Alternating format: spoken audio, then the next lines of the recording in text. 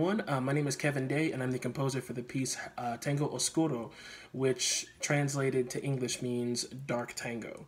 I wrote this piece back in January of this year from this out of the blue inspiration, and the whole piece is written around this rhythmic ostinato that you'll hear at the very beginning that changes and evolves and really takes you sort of on this journey throughout this piece. And so this piece depicts a passionate dance between two lovers, and so there's a lot of give and take. There's a lot of the woodwinds taking apart and then the brass kind of answering them. And so throughout the whole piece there is this motion of just there's this like circular motion that takes you through all parts of the orchestra, and so everyone is in this piece has a feature in some way.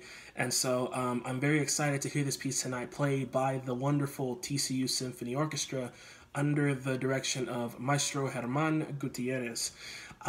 This piece is written in dedication to the Gabriela Lena Frank Creative Academy of Music and to my mentor and friend Gabriela Lena Frank, just for helping me to embrace my voice as a composer and for being a huge support to me.